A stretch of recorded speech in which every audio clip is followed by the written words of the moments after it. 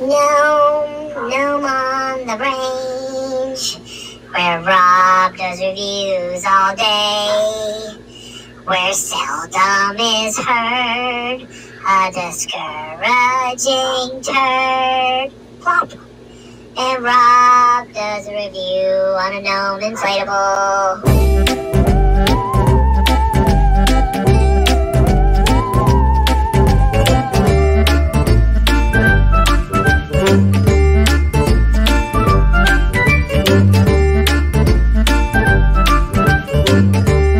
Hey everybody, Rob here with a new inflatable review for you today. So what I have here is let's see if we can get a good look at it. It is the air-blown, of course, Gnome house scene. So this one comes from, you can see THD, Home Depot. And it's an online-only inflatable. So it does not come in a box, say like, you can't see it very well because of the glare, like the child comes in. Just comes in this plain brown box. This one was not on my radar at all until I actually saw it.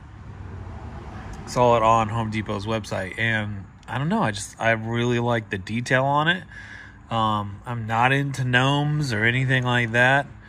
I don't roll with the gnomies, but I don't know. I just like the detail on it. I thought it was something that looks really cool, and it's something different. With my displays, I always try to add different things each year.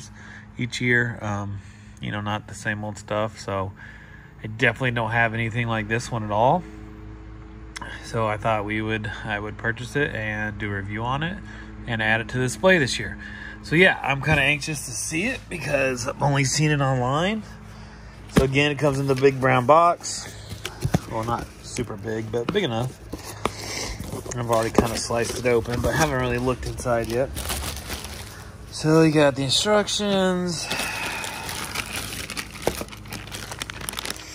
You got 1, 2, 3, 4 stakes, plus your base fan, stakes, and then your tethers. And then you have the inflatable. Let's pull this out. Okay, and one thing I'm curious about is checking out the fan. I'm going to predict a YEF 80.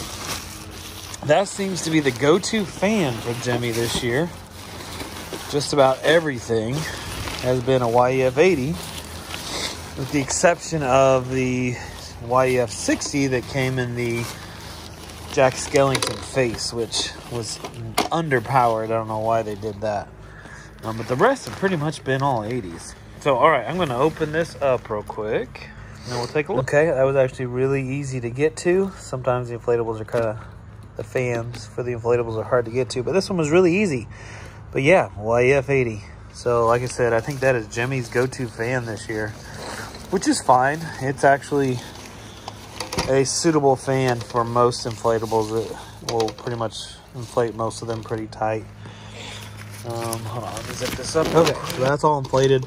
It's also got the foldable legs, which I've seen a lot of those on 2021 inflatables, so that's nice as well. So yeah, next thing we need to do is to get it all inflated.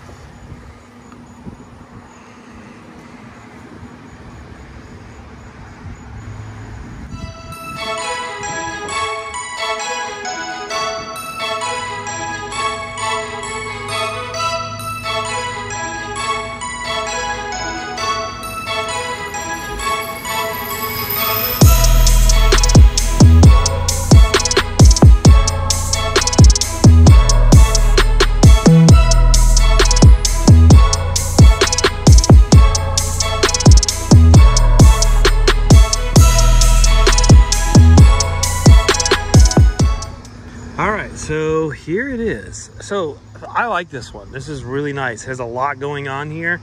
There's a lot of different colors. Of course, you got the top of the gnome house, which is basically a Christmas tree with snow on it. And you've got these nice, you know, bigger, well, they're really small, you know, regular incandescent lights inside. But they've got these coverings over them to make them look bigger, which, you know, they're nice. So you got 1, 2, 3, kind of 4 wraparounds on that.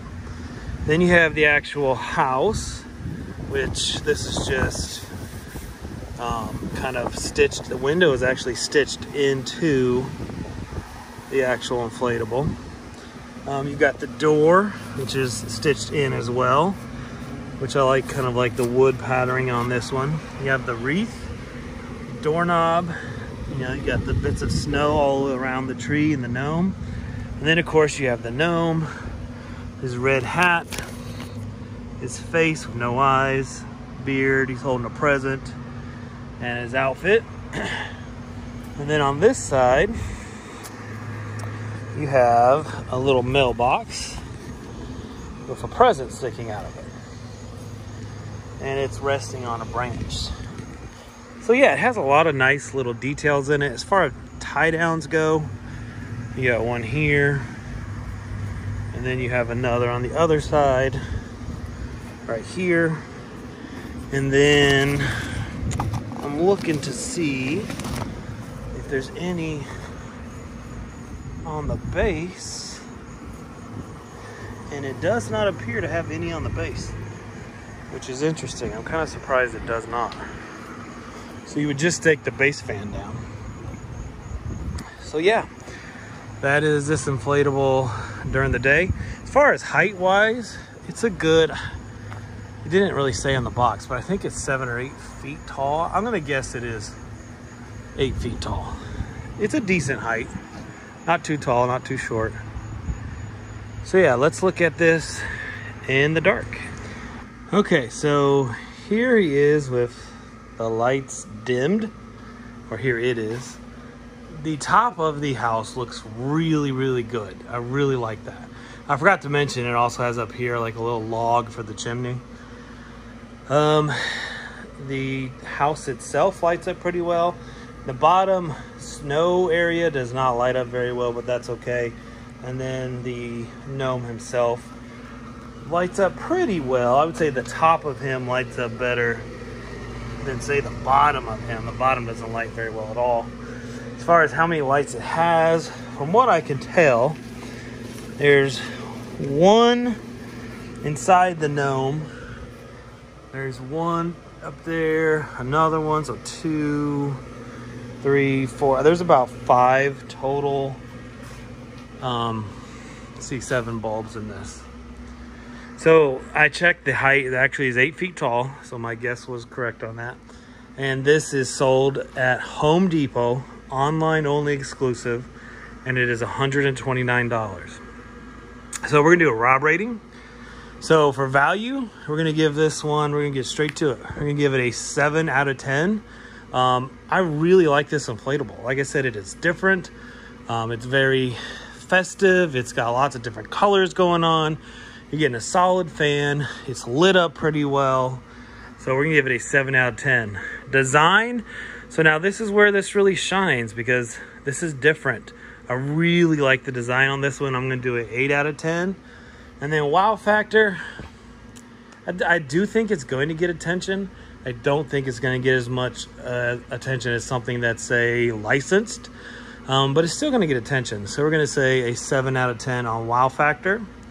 So that brings this to a 22 out of 30. And you can look up here on the Rob rating scale to see where that falls.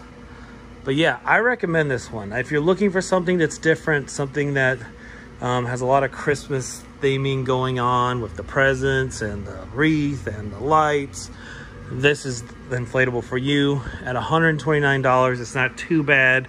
I think a better price point would have been maybe right at the $99, 109 tops.